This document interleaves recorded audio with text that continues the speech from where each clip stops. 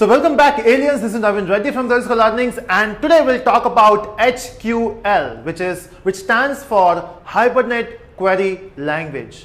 Now why we need this concept when you can use the methods like get, when you can use methods like save, update. So if you can use all these methods to change the data in your database, why you need another language?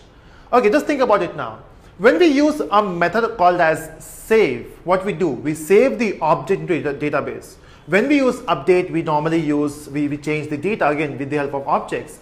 But when we use something called as get, what we specify is the class name and the primary key, right? So let's say if you want an object which is the fifth row of your table, we will be using a get method, and again we have to specify the primary key, right? But what if you don't want a simple row, you want to work with multiple tables. Maybe you want to fetch not the entire records but some specific records. I don't want to have the entire record. I don't want to get the entire row. I want to get only one row. How to do that? For this you need HQL.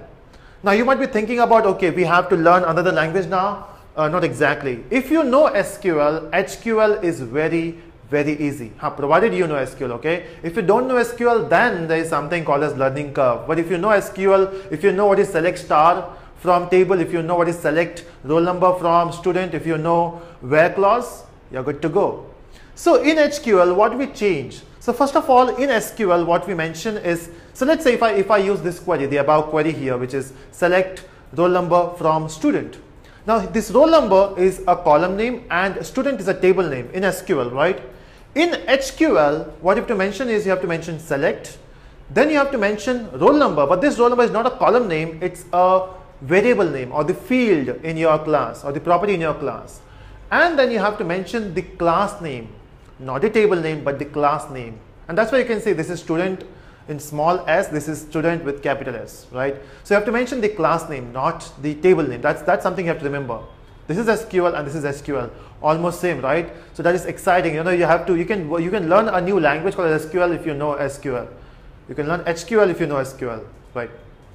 Now what's new in that? I mean, can we do some extra stuff? And yes, so let's say if you want to fetch the entire table, what you do in SQL is you say select star from table name.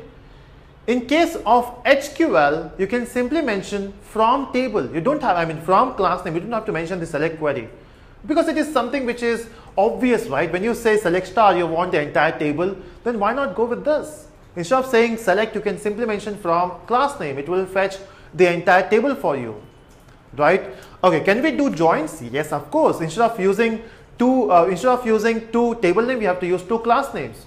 Can we use group by? Of course. Can we use order by? Of course. Everything is possible. Again, how to do those things, that we'll see in the practical session, but it is possible to use all those things which we do in SQL in HQL as well. Okay. Now there's one last thing which I have to point you here. So if you talk about SQL, let's say if you are working with Java and database and you are using JDBC.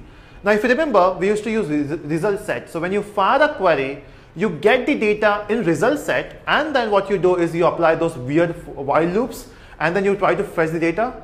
In case of HQL, so when you fire a query, you get the list of objects, which means you can fetch all the information with the help of enhanced for loop. It's that simple. Okay, so HQL is simpler than SQL. Okay, can we use SQL in Hibernate? And yes, we can also do that. So there is something called as native query. So if you want to use SQL in Hibernate, instead of using HQL, we can do that, okay, with the help of native queries. How to do that we'll see in the practical session. So I hope you like this video. Please click on the like button and do subscribe for further videos.